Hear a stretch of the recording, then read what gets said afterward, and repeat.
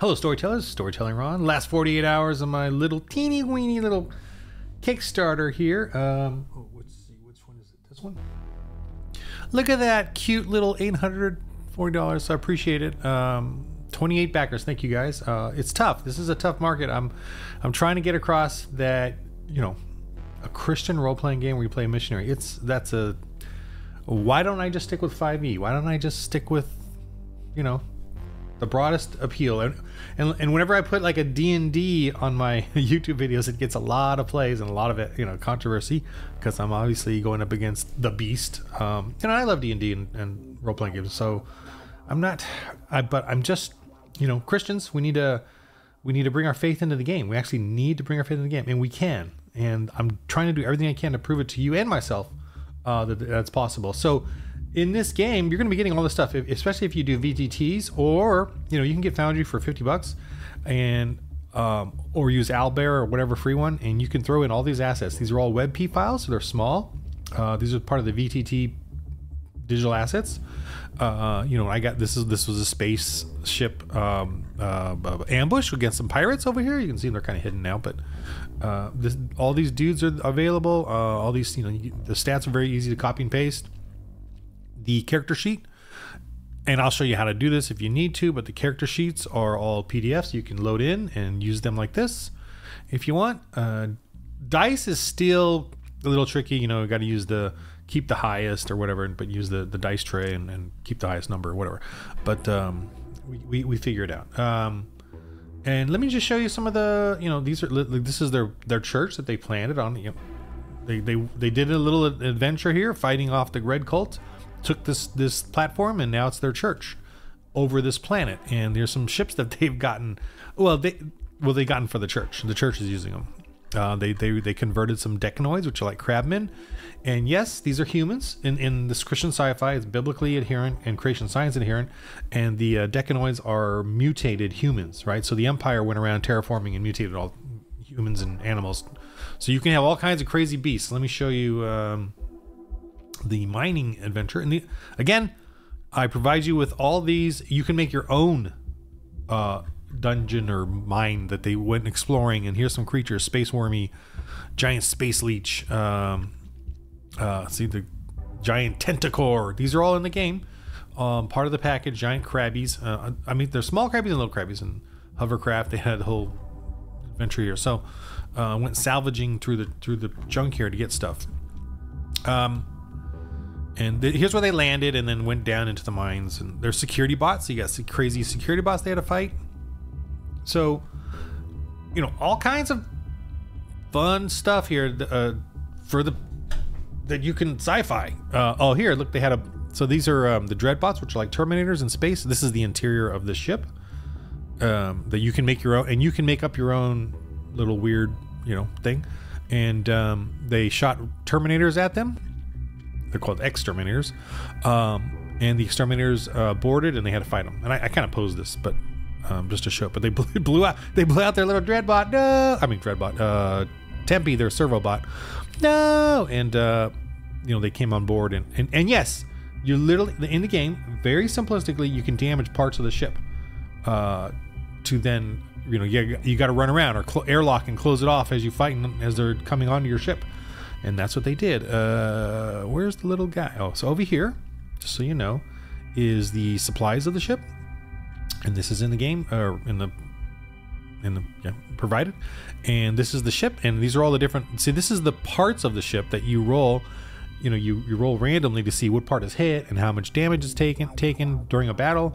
And if that part is an engine or whatever, you're stuck in space, and so each part actually has its own armor save and hull points, which is hit points. So yeah, you're gonna get randomly parts of your ship are gonna get blown up, and you got to deal with that, or you shoot them, and same thing. So yeah, this is a full-on, fully fleshed out galaxy. Well, not fully fleshed out because I'm still working on it, but you get 2 campaign settings. This one here is 3 planets, hydrostation, gas planet, plus the Raptorine and Sulaco, so desert world and water world, plus planet Flotsam. That's in the first setting. Leyland's in there too, the corporate like mining planet station moon or whatever. And then in the second campaign is the Mutant Marauder, is the scary area over here with the Wolf 359. These planets. Ooh, this one over here too. I got a lot of work. I still got a lot of work on, guys. So even though the Kickstarter is still ending, this is pretty much done. But I'm kind of fleshing out more. This one I got to really get to work. I got a bunch of stuff to work on that. But it's in the PDF. And so yeah, I'm gonna be giving you. This is, I haven't even used this yet, but look at that. You're gonna get these assets. You can make your own cities. This is ridiculous. Okay, so you can make your own. You can move them around in the Foundry if you want. If you're using Foundry, I mean, you can cut. These are printable too. If you want the printable version or the printable PDF, where you can print these out and put these down on a table. I would print them out on cardstock, a little bit stronger material, but this is available too. This is all here, so you can create your own industrial space city. And I just kind of was working on it and saying, see, these are all like stackables, so you can make a big building or a small building. And I was trying to figure that out, like how do I make a big building? Because I don't want to. And these are all 8.5 by 11 size, like pages. You print it out on 8.5 by 11, and printer friendly, so it's just black ink. So you're only printing out the ink part. You're not printing out color. And I like it. I like the black and white because it's just kind of cool and different. I don't have to color it because that's time consuming, and I can draw a whole bunch of different things. And I'm constantly drawing new ones. Like whenever I have a new setting, a new world, I come out with new stuff. And here's something you're gonna be getting too.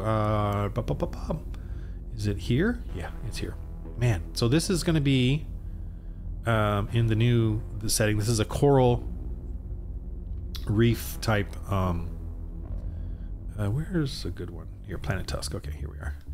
This is gonna be Tusk Town. And I just started it. I haven't finished it. Now, granted, these are scaled up, these corals, but you can, they're 8.5 by 11, but I scaled them up for the simplicity of using it on a VTT. But, if you're doing it on a table, I would not, maybe don't print these out. Well, you could and use them, but you have to print out a whole bunch to make a big town. But these coral mounds that are sort of floating on the planet, and then they got towns on them. So, and I'm still working on this part, but that's also going to be available in this setting. So yeah, this is the game. It's fully fleshed out. I'm just, play testing a little bit more, polishing a little more, but and the parts that I'm polishing is that because they're going up at high levels, and they're doing engineering and crafting and building things now and upgrading their ships, and so I'm trying to make sure that I have all the dice rolls figured out for that, and I've pretty much got that all done. So I'm pretty happy about that. And it's Christian space, so it's probably a little harder for kids because it's got all kinds of extra stuff in it. But you can play with kids. You're just, as a GM, gonna have to be the heavy, carry the load as far as the rules go. And just explain to them what they can and can't do. But the rules are meant to be pretty light. There's only granted, there's more pages of rules in the Christians of Space one because of spaceships and robots. But the rules all go back to those few pages of hardcore rules, and which is like 10 pages, I guess. So a fun game.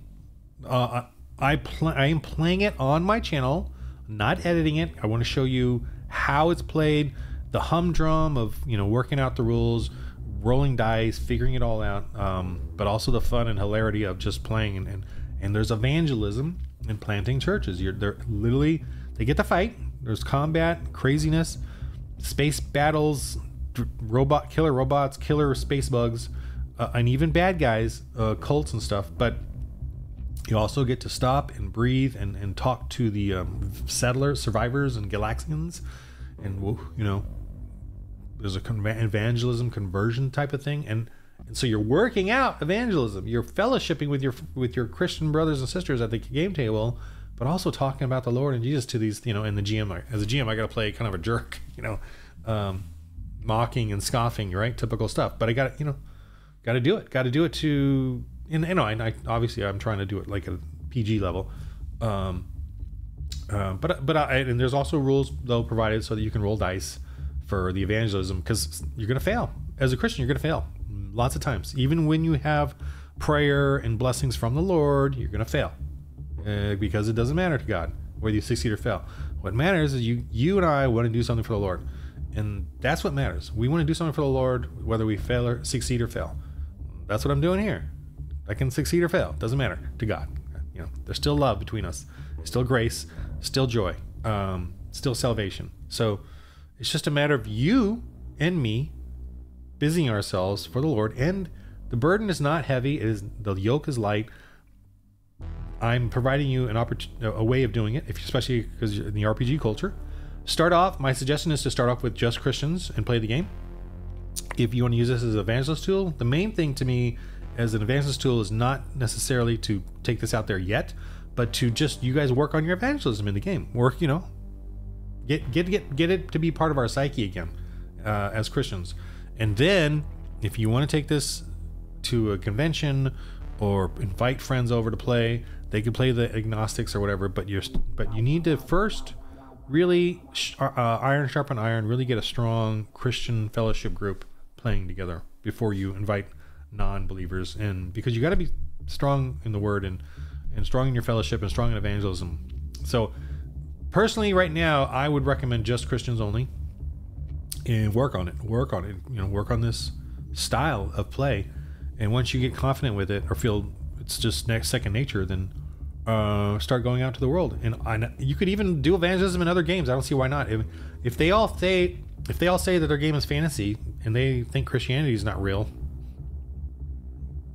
I just put two and two together there. Shouldn't be offensive at all, you know. But it's real to you. So is paganism is real to me too. Paganism is by definition whatever they make up, whatever a pagan wants to make up, whatever Forgotten Realms god, whatever Shadow Dark god, that's paganism. It's still paganism, whether it's, I mean, they say, oh, but it's fantasy, it's just a game. So is all the other pagans. They're all fantasy and just a game too. They create a game, get you to sacrifice, you know. Anyway, I'm going into the weeds there, but so last 48 hours, hope you can support this ministry, and I'm hoping you take it and run with it. Take it as your ministry. So I don't own the copyright on the rules. You can't do that. You can't copyright rules. And I don't think I can copyright evangelism. So like a storyline is like whatever, you know, I guess I can copyright the storyline, but you know, if you're going to do church history, I can't copyright that. So that's the Dark Ages, and this is sci-fi. I can, you know, I'm copywriting the timeline, but I'm more than happy for you to use it if you're you know, got those sort of basic tenets of Christianity that are like Reformed Baptist-ish or Calvinist-y, sort of anyway, just email me and ask me. But as far as making your own stuff, but playing this, having a ministry, doing your own Christian thing, home brewing, evangelism, planting churches for the Lord. All right, in the game of, so thanks for all the backers that are supporting. If you all can check it out on Kickstarter, For the Lord RPG Christians in Space. This is the ministry I'm working on, and I'm hoping you can join me or start your own with this. More power to you. So, in the game of life, roll holy dice.